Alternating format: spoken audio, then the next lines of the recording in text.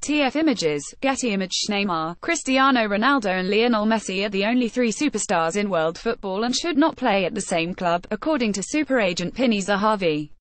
In comments likely to cool rumors linking Neymar to Real Madrid, Zahavi, who acted as intermediary in the Brazilian's £200 million move from Barcelona to Paris Saint-Germain last summer, told Polish outlet Przegląd Sportowy the forward left the Blaugrana in the first place to step out of Messi's shadow via ESPN.co.uk. Neymar did what he had to. There are only three football superstars, Messi, Cristiano and Neymar.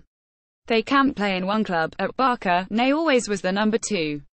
He was the second to shoot from free kicks, second to the penalties, second to everything. He came to Spain as a young boy. He grew up, now he's 26 and has 8 or 9 years at the top level. He needs independence. AFP contributor, Getty Image. Neymar has enjoyed a mixed first with PSG. His individual statistics are fairly remarkable. 25 goals and 16 assists in a combined 27 Ligue 1 and UEFA Champions League appearances, and PSG are on track to regain the French title after losing out to Monaco last. However, they fell meekly to Real in the last 16 of the Champions League, and there have been ongoing rumors Neymar is unhappy at the Parc des Princes. L'Equipe and Sport via the Mirror's Aaron Flanagan have reported Neymar regrets his transfer to Paris and is plotting a move to the Santiago Bernabeu. As noted by Zahavi, though, it would be a strange move for Neymar to escape being Messi's number two only to join Real, where he would be in the shadow of Ronaldo.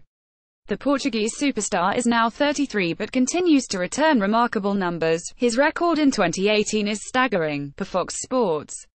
Fox Sports. At Fox Sports, Cristiano Ronaldo's 2018 so far, absolutely glorious. The FIFA World Cup is 63 days away on Fox. https://t.co/boo. Eventually age is sure to catch up with Ronaldo, and it will then be vital for Real to replace him. Neymar would be an obvious choice, and he may well end up at the Bernabeu in the future. But Zahavi's latest comments suggest an imminent move to Los Blancos is unlikely.